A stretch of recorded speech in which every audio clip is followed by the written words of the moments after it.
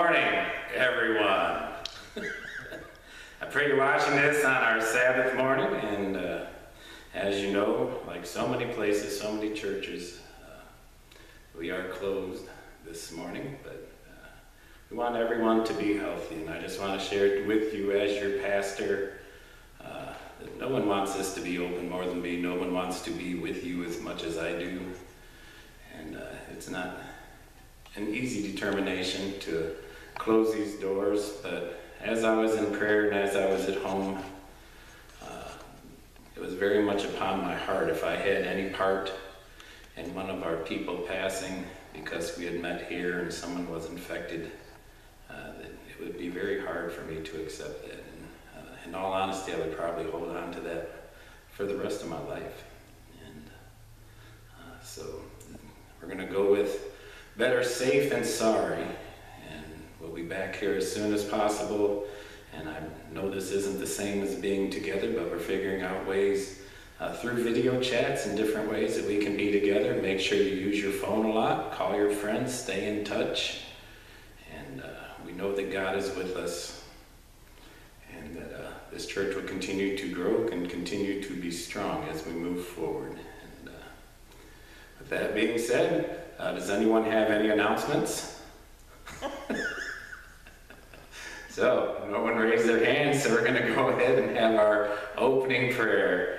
Dear Heavenly Father, we thank you for this time that we can share in praise and worship of you.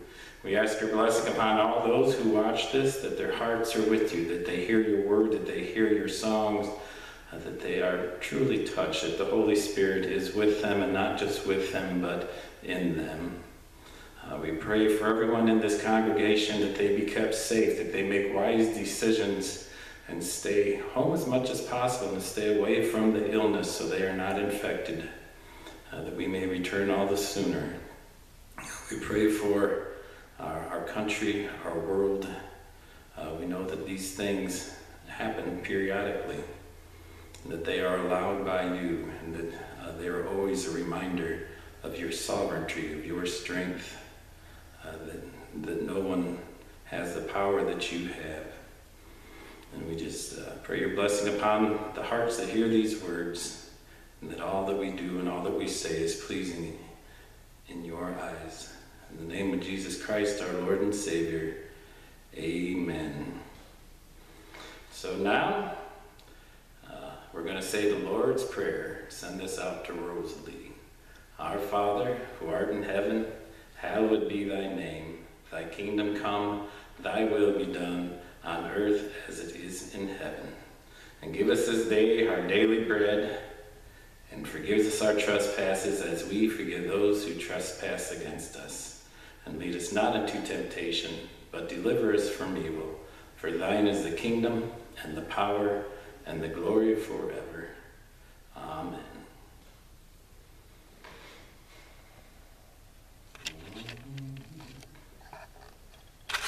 Now we'll have our Old Testament reading. We're going to go to Psalm 63. My soul thirsts for you. A psalm of David when he was in the wilderness of Judah. O God, you are my God. Earnestly I seek you. My soul thirsts for you. My flesh faints for you, as in a dry and weary land where there is no water. So I have looked upon you in the sanctuary, beholding your power and your glory. Because your steadfast love is better than life, my lips will praise you. So I will bless you as long as I live. In your name I will lift up my hands. The word of God for the children of God. Praise be to God. We're going to do There Is a Fountain. Oh, there is a fountain filled with blood, drawn from Emmanuel's vein. Oh, when sinners plunge beneath that flood, lose all their guilty stain.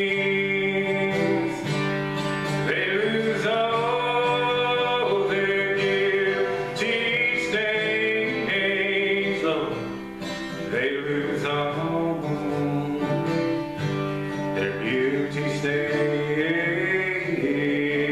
Oh, and sinners plunge beneath that flood, lose all their guilty stains.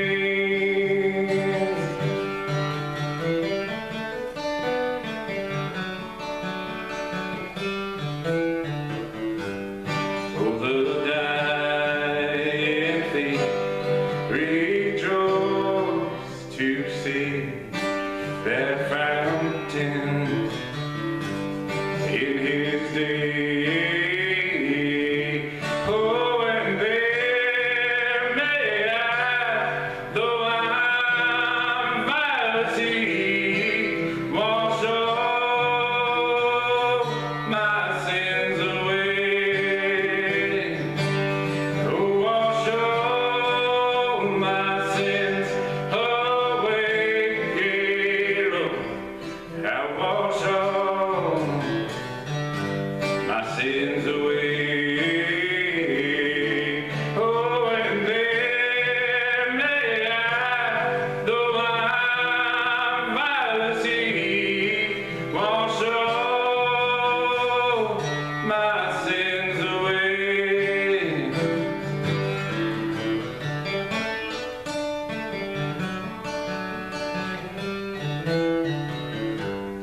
Oh, dear dying man, thy precious blood shall never lose its power. Oh, till all the ransomed church of God be saved to sin no more.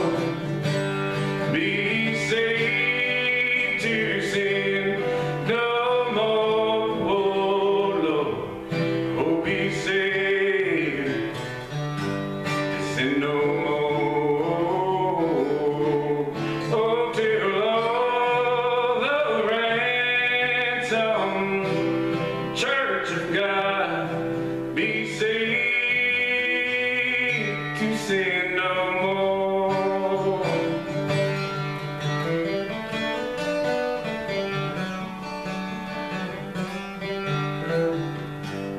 Ever since by faith I saw that string flying from the womb that you supplied. Oh, redeeming love has been my theme, and it shall be till I die. Oh, it shall be till I die, Lord.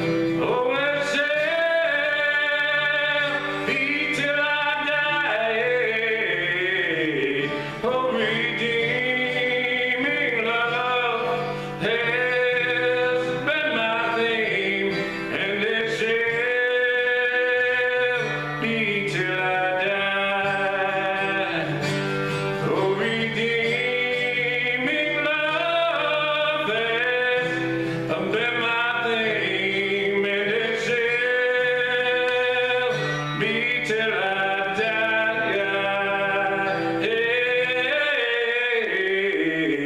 Amen.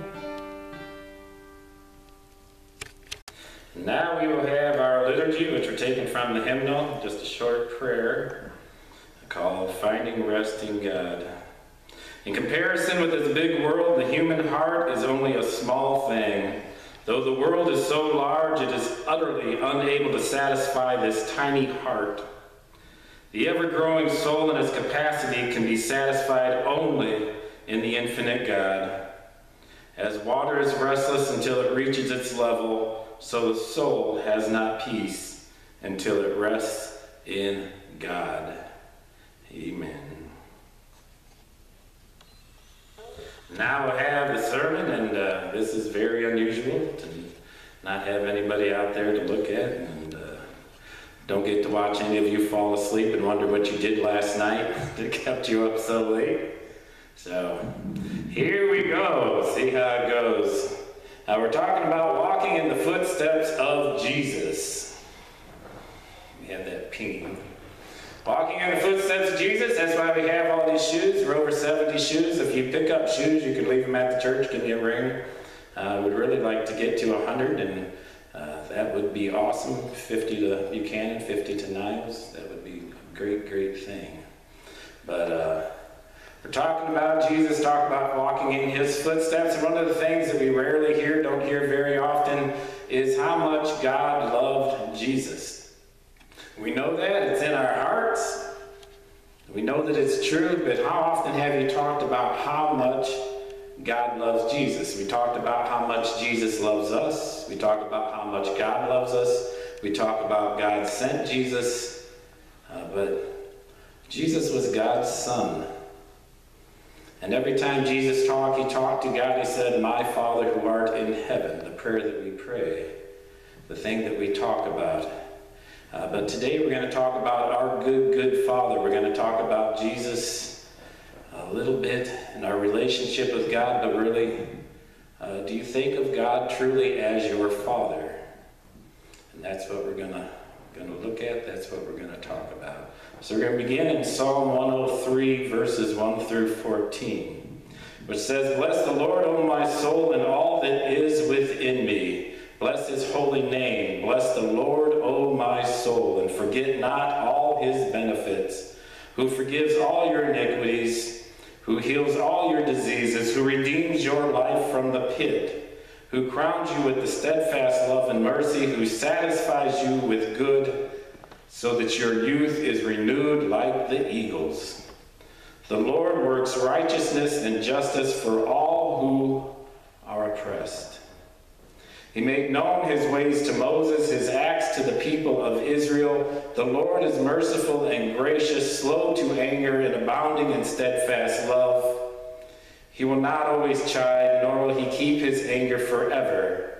He does not deal with us according to our sins, nor repay us according to our iniquities. For as high as the heavens are above the earth, so great is his steadfast love towards those who fear him. And as far from the east as it is to the west, so far does he remove our transgressions from us. As the Father shows compassion to his children, so the Lord shows compassion to those who fear him. For he knows our frame. He remembers that we are dust."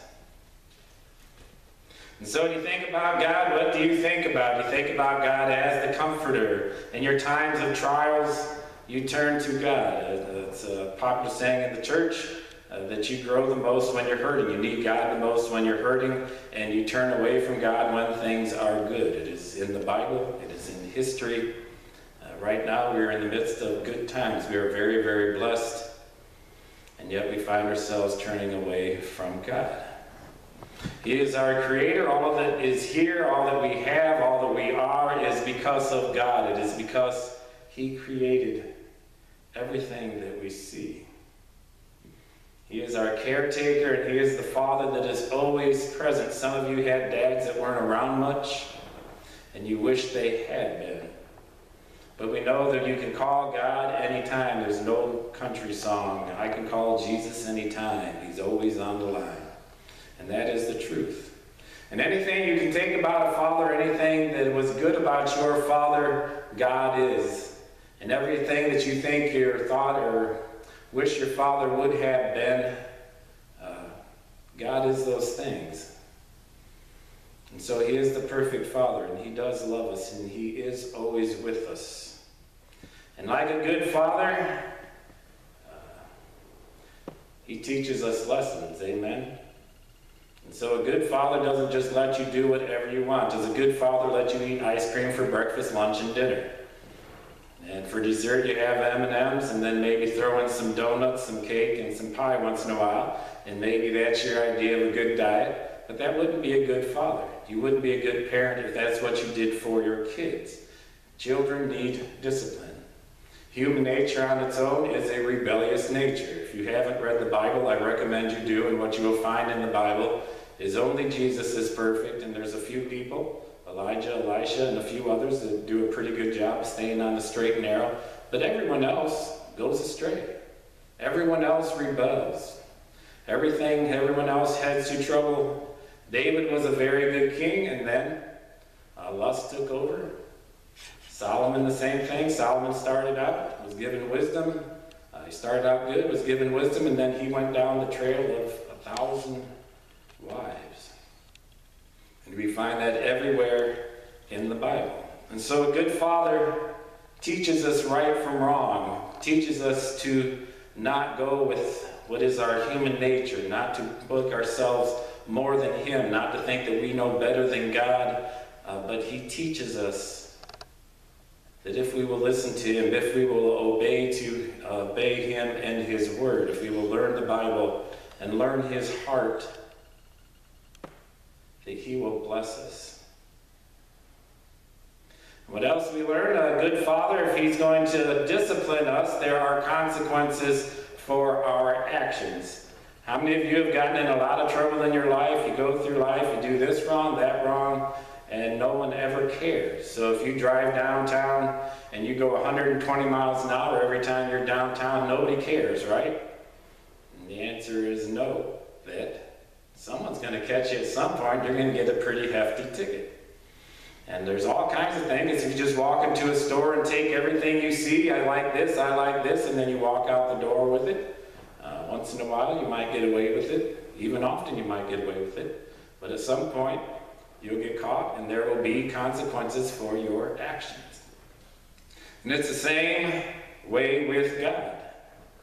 It's an important thing to know your Bible, not just to read the parts that are ooey and gooey and make you feel good, but to read the whole Bible, because when we read God's holy word, we see that the people continue to turn away from God. In the Bible studies, we look at the book of Judges as the example of the sin cycle. And it's so important because our lives are absolutely a sin cycle, where we're close to God, we come to God, we love God, and then God blesses us, we feel good, and then we go out on our own. We stray away from God, and it leads us into sin. And then we realize our sin, or we get caught in our sin, and then we come back to God and say, God, forgive me, forgive me, forgive me. I know not what I do. But the truth is, we usually do know what we're doing. But we need God. And we need God to help keep us on the straight path. We need God to teach us. We need God to comfort us when we know we've sinned, to release us from that shame. And that's how we grow. That's how we get closer to God, because we know that he is the good, loving Father. We're going to read a passage now from Deuteronomy. Deuteronomy takes us back to Moses' time. And this is Moses' prayer, so it's right at the end of his life. And depending on what theory you go with, it's either around 1250 BC or in the early 1400 BCs. But anyways, we'll show you how human nature does not, has not, will not ever change. And these are the words of Moses, Deuteronomy 32, 1 through 9. Give ear, O heavens, and I will speak, and let the earth hear the words of my mouth. May my teaching drop as the rain, my speech distill as the dew, like gentle rain upon the tender grass, and like showers upon the herb. For I will proclaim the name of the Lord and ascribe greatness to our God. The rock, his work is perfect, for all his ways are justice. A God of faithfulness and without iniquity, just and upright is he. They have dealt corruptly with him. They are no longer his children because they are blemished. They are a crooked and twisted generation. Do you thus repay the Lord, you foolish and senseless people? Is not he your Father who created you, he who made you and established you? Remember the days of old, consider the years of the many generations as your Father, and he will show you your elders, and they will tell you. When the Most High gave to the nations their inheritance, when he divided mankind, when he fixed the borders of the people according to the numbers of the sons of God. But the Lord's portion is his people. Jacob is his allotted heritage. And so if you rewind this just a little bit and go back and look at Deuteronomy 32, this is a huge passage. This is very, very important because it talks about God's love for his people. God created them. God loved them. God made them wonderful and beautiful and perfect in the beginning, but then they turn away. And then they're sinful, and then they don't want God anymore. But in the end, when you read that last part of verse 9, but the Lord's portion, what does God love? What does God want? What is God's favorite creation? And it is us. It is you. It is me. We are his children. Hold on to that. Love that. Feel that. Know that you are loved by God. Let him hold you in his arms. Let those emotions flow to God. Whatever your hurt, whatever your pain, whatever your struggle, whatever you think you cannot get rid of, whatever keeps you from being closer to God, what you think makes you not good enough to be close to God, simply hand it to him. You are his favorite creation. You are God's blessing. When we look at the Old Testament, we see over and over and over and over again, we're reading in the midst of that, and especially the evening Bible study that we're having now. Sin in the Old Testament is not so much I stole my neighbor's camel or goat. Sin in the Old Testament is turning away from God. And when they turned away from God, they began to worship other things. And when we look at our society, are we worshiping God or are we worshiping football? Do we worship, come to church, or do we go to baseball games and hockey games? Do we go to the movies? Do we go to plays? Do we go to all these things and we worship these? We worship our fun. We worship our self-pleasure. We worship what we want to do instead of worshiping God, instead of going to church. And you can make anything your God. I'm sure you've heard many sermons about whatever it is that you like the best in this world is your God. The Bible says, where you spend your money, show me where a man spends his money, and I'll show you where his heart is.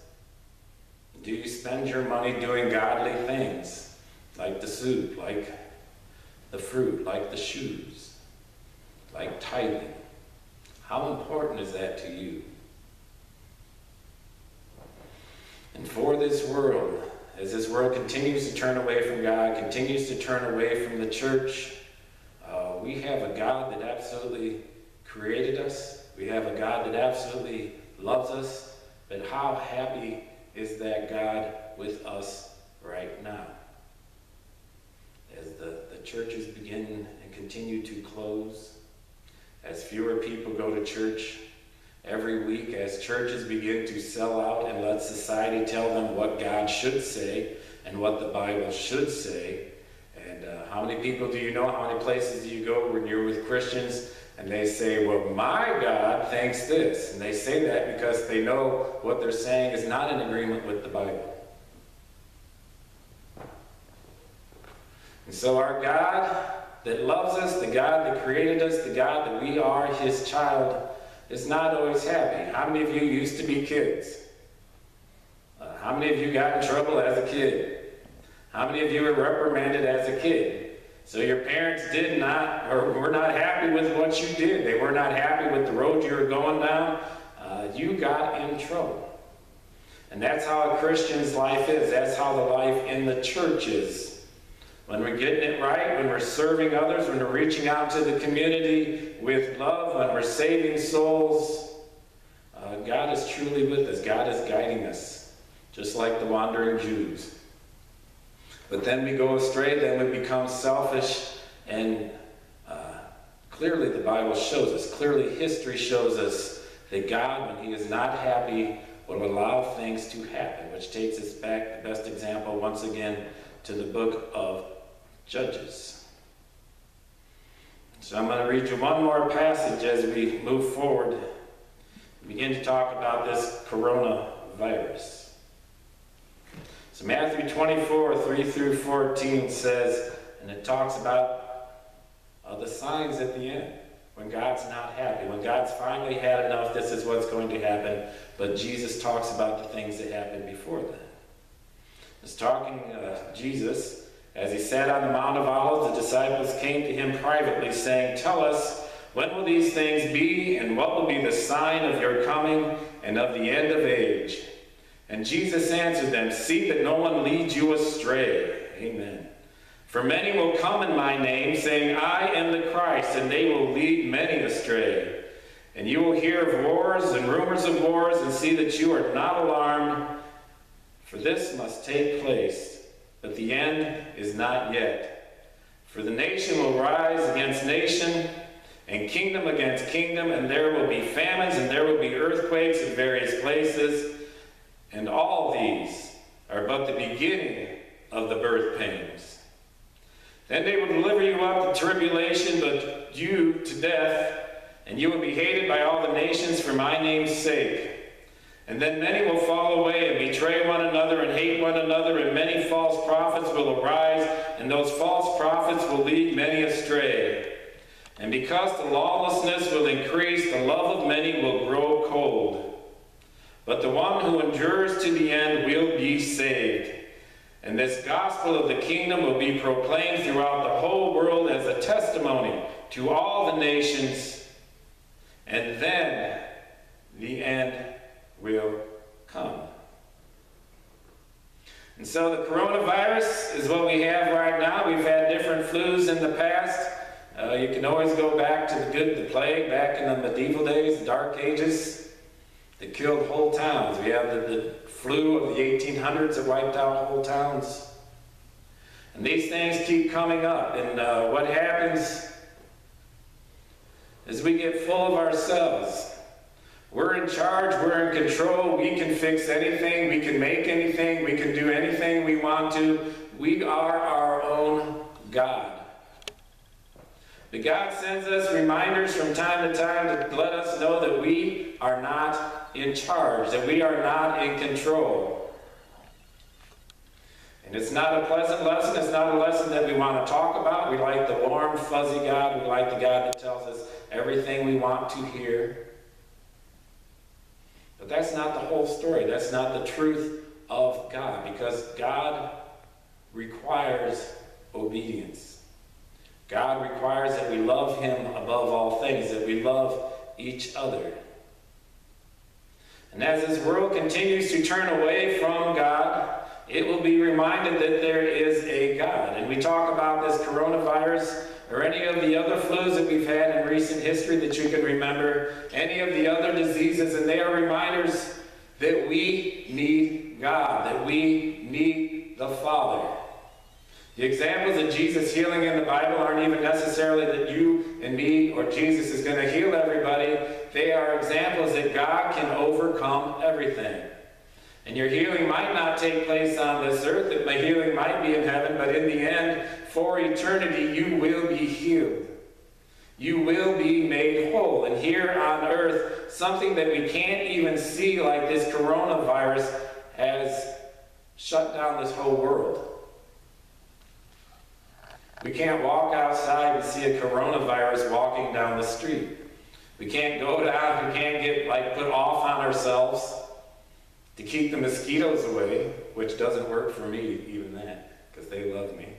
But this little microscopic bug that's going around can devastate the world. And in all honesty, at some point, there might be something that just takes everyone out. God promises with the rainbow, the true meaning of the rainbow is that I will never like that again.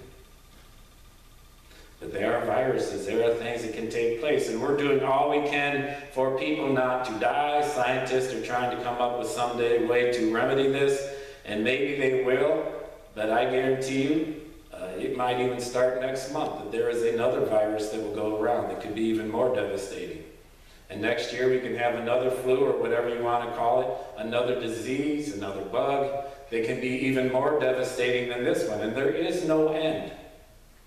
And we can try to fix these things. We can continue to think that, oh, I'm in charge. Oh, I know everything. Oh, I can fix this. Oh, we can turn to science. We can turn to the government. But God's message in all of these illnesses, all of these sicknesses, is not to turn to the scientists, but for we as a people, all the people, every person in the world, to turn to the Creator, to turn to God, to return to their Father, and let Him take care of us.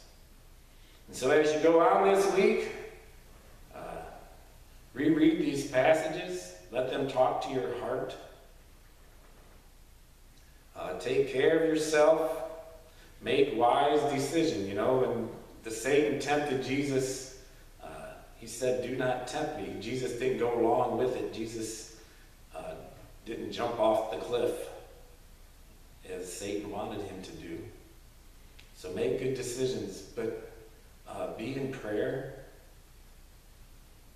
And know that in these, every time we face these serious illnesses, every time we face a pandemic, every time things get this serious, that it is God reaching out to us, saying, return to me. Return to the Father who loves you. Amen. All right, now we have our closing prayer. Let's all bow our heads. Dear Heavenly Father, we thank you for this time of worship. No matter where the people watching this are, no matter what they're doing, we know that you are with them. We know that you love them. We know that they love you. We pray and give thanks for the shroud of protection that Berrien County, Cass County remain unblemished. We give you thanks for that.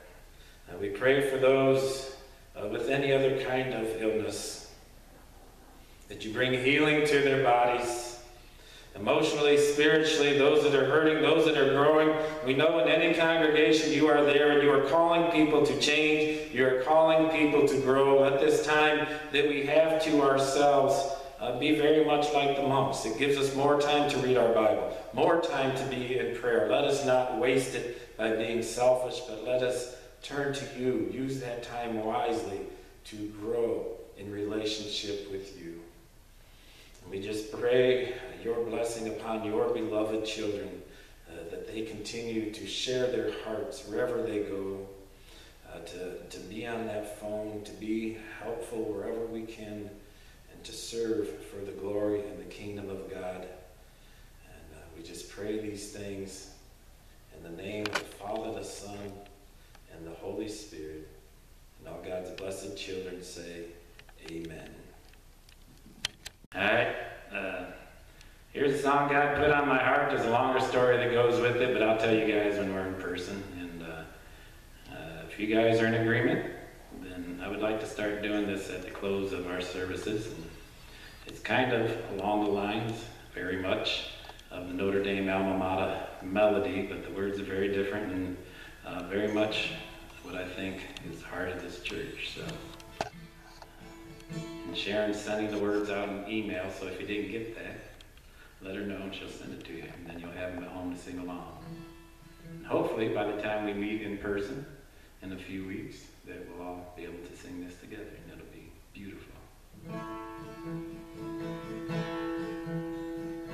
Father God Almighty, blessed by thee we know, living on the prairie, this farmland is our home. Whatsoever cometh, our faith is in your hands, a blessed harvest from you, of earth or souls of men. We humbly pray unto thee, today and years to come.